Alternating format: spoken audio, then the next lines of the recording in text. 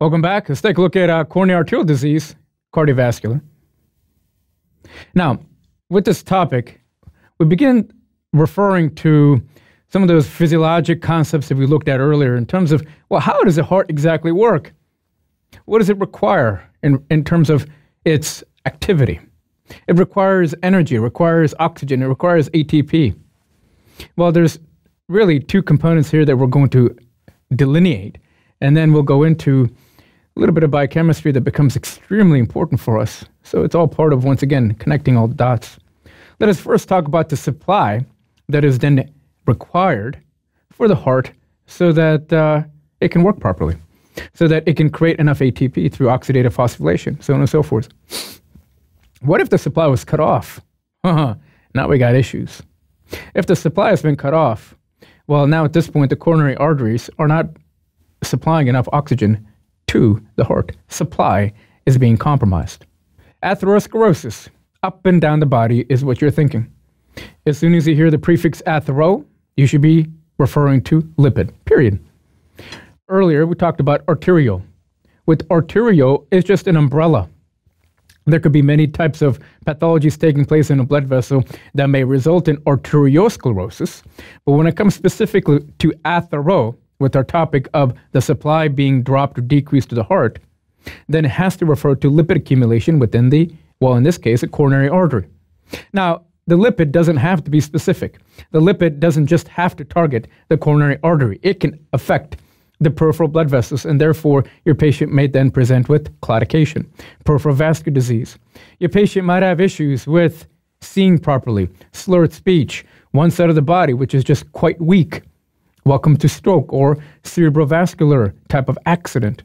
So atherosclerosis can be up and down the body. Maybe your male patient has a hard time getting it up. What does that mean? Erectile dysfunction. So what I'm saying to you is make sure that you understand the full presentation of your patient before you come to any type of diagnosis to confirm it. So here, atherosclerosis in the coronaries would then be called coronary arterial disease. Now, depending as to how much buildup of the lipid in the coronary artery is then going to dictate what kind of diagnosis you have and what kind of presentation you might have. What about this chest pain initially if, let's say, the atherosclerosis within the coronary artery was only 50 or 60%? This would be stable angina. This would be pain only upon exertion. What if you get past 70% occlusion and get into 80, 90%? My goodness gracious. The supply to the heart through the coronary artery is drastically diminished. And we have issues now, even at rest. Welcome to unstable or crescendo type of angina. You see what I'm trying to get at. What is important for you to also keep clear is to make sure that you delineate your cardiovascular diseases. What does that mean? Remember, when you say cardiovascular, it is, once again, the entire circulatory system, including peripheral vascular disease, including cerebrovascular accident, including your coronary arterial disease. You call that cardiovascular disease. Is that clear? And that is how you and me, as clinicians, will then refer to your atherosclerotic process. But if it's specifically in the heart, then you call it coronary arterial disease. I hope that's clear. What's my problem? Supply. What's going to happen? At some point, the heart is not going to work anymore, depending as to the level of occlusion.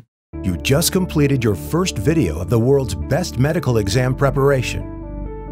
Lecturio brings the knowledge of worldwide leading medical experts and teaching award winners to your PC, tablet, or smartphone. Prepare yourself and check your progress with thousands of quiz questions, customized to USMLE standards. And the very best, you can get in touch with our medical experts personally. Visit Lecturio.com now and continue with the most inspiring medical education around the globe, anytime, anywhere.